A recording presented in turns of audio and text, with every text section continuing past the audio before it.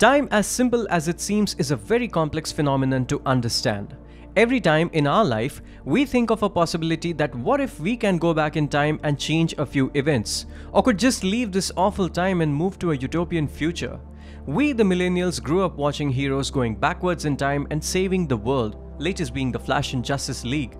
But the question that one common person can ask is, what exactly is time? Is it more than just a physical or mental construct and something metaphysical? Let's understand the arrow of time in this video. My name is Siddharth and you are watching The World of Science.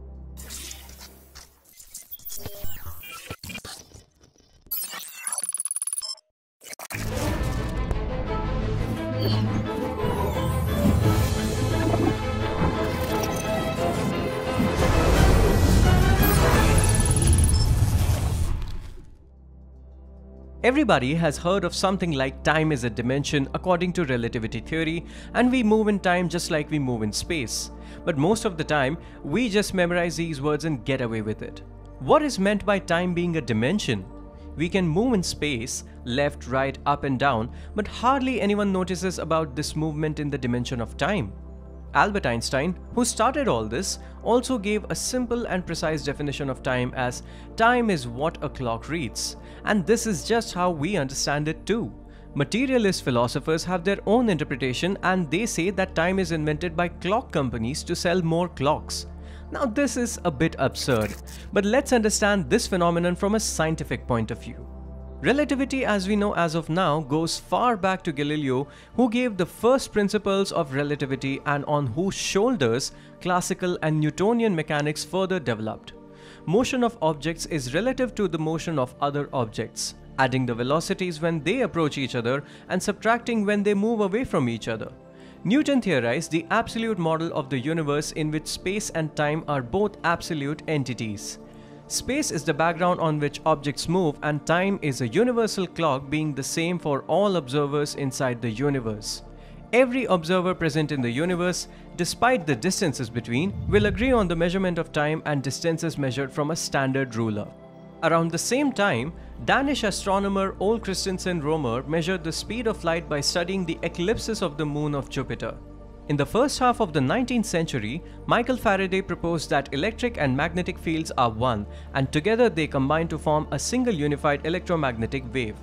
J.C. Maxwell gave his famous Maxwell's equation and showed that light is also an electromagnetic wave having wavelengths of 300 to 700 nanometer on the whole spectrum of different waves having different wavelengths.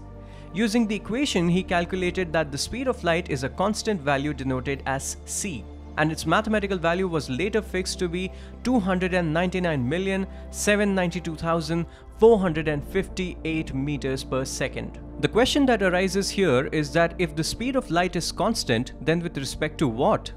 Proposal was that there is a uniform omnipresent element spread across the universe known as the luminiferous ether, and light is moving at constant speed with respect to this ether. This theory of ether was discarded in 1887 when the famous Michelson-Morley experiment was performed, which measured the speed of light coming to Earth at various angles. It was assumed that since the Earth is rotating, it will also make the ether field around it rotate, and hence light from the Sun coming to Earth will get tangled in the ether drag produced around the planet, thus making the light travel a longer distance as compared to light coming perpendicular to the surface. To explain this phenomenon, many attempts were made by genius mathematicians like Hendrik Lorentz and Poincare before Einstein came into the picture. Lorentz proposed a model that the ether is present, but when light moves through the ether drag, space gets contracted and hence we always get to measure the adjusted speed of light. This method is called Lorentz contraction, which Einstein later used after he proposed his special theory of relativity. There's a story about young Einstein that when he was young, he thought of racing a light beam in his dream. When he reached the speed of light, he got to see the stationary wave of light. But after he learned about Maxwell's theory, it seemed irrelevant to think of light as a stationary wave because electromagnetic disturbance always traveled at a constant speed. Light can never be stationary, and hence we can never be able to reach the speed of light because something else is changing and preventing us to do so. Let's do a thought experiment. Suppose a car with its headlight on is moving towards you. Using the velocity addition formula of Galileo, you can calculate the speed of light coming towards you.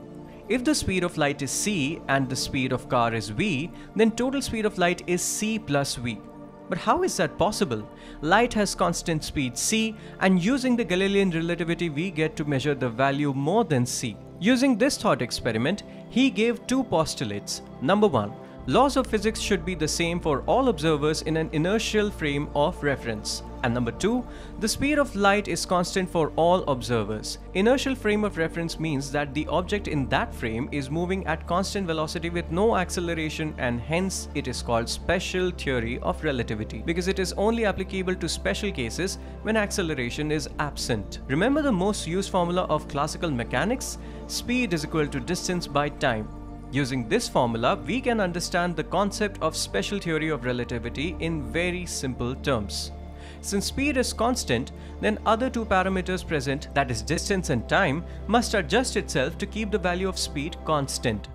This means that space and time are not absolute features but are like fluid and can change their structure. In relativity, every observer in the universe will agree that the speed of light is constant, but they disagree on the point that how much distance the light has traveled and how much time it has taken to span that distance. Time is not a universal clock, and it can have multiple values for different observers. Space and time are relative and are adjustable parameters. They are not the background on which we do classical mechanics. In fact, due to the occurrence of events, we get to measure the values of space and time with respect to the speed and position of the observer observing the occurrence. In 1908, Hermann Minkowski, one of the math professors of a young Einstein, fused the two parameters, space and time, in what is now called Minkowski spacetime, and we get to know that space and time together produces the four-dimensional structure of the cosmos. Space and time can change places as they do inside the black hole. We move in space and time simultaneously, and as the speed of an object increases in spatial dimension, its speed in temporal dimension decreases, and vice versa. If we are sitting still, we are not moving in space, but we are moving in time at a constant speed. As the speed of an object reaches the speed of light, the speed in temporal dimension approaches zero. Hence, as soon as we acquire the speed of light, time stops. This, of course, is a fancy to say so, but at the light speed, there are infinite possibilities of what could happen. Now, if time and space are interchangeable, we can move in time both forward and backward just like we move in a spatial dimension. But practically that is not the possibility we see in real life. And why is that? There is a concept called the arrow of time. We always perceive time moving forward, never backward, and therefore the arrow of time is only future oriented. Among several arrows of time, the first one is called thermodynamic arrow of time, and as the name suggests, this shows the tendency of flow of time according to the laws of thermodynamics. Now, the second law of thermodynamics says that entropy of the universe always increases, and hence the universe always expands, and it is always more disoriented than before. Thus, moving from present time to some past event, we have to go to a state of the universe that has lower entropy than present, and that is not allowed by the second law of thermodynamics. Time always moves in the direction in which the disorder of the universe increases. Hence, space-like movement in time is restricted by a very basic law. Second arrow is called the psychological arrow of time. Now pay attention to this very part. Since every point in space is true, that should be applicable for time too. Hence, just like every point in space exists all the time, every point in time also exists all the time. Every moment in time, either in the past or future, exists eternally, and this is what Einstein meant when he said that time is but a stubborn illusion. There is no meaning of future and past because events exist even at this very point. Confused already? Wait, there's more. According to the psychological arrow of time, time moves only in that direction in which we remember the past but not the future. Just think about it. We know that the past exists because we have memories of the past events in our mind. If one could remove this memory, there is no meaning that the past ever happened. If our mind does not store any memory, we can live one moment at a time. Every moment will be like one frame among the thousands in a video. Storing the memory in our mind increases the entropy of the brain, and just like the first arrow, time moves forward in the direction of increasing entropy. Last arrow is the cosmological arrow of time that says time will move in that direction in which the universe is expanding. Universe started with the Big Bang and started expanding from then. This expanding universe is increasing the entropy of the universe. Thus again, the direction in which time moves forward is in the direction of increasing entropy. If you want to go back in time to some good old days but you cannot, blame the entropy. That simple second law of thermodynamics, which we study in elementary physics, is the biggest roadblock for the time traveling enthusiasts. But nothing is impossible, and there is a catch to this problem. Actually, not one but many, that we will discuss sometime later. Can entropy be reversed? And can we finally be able to travel to the past?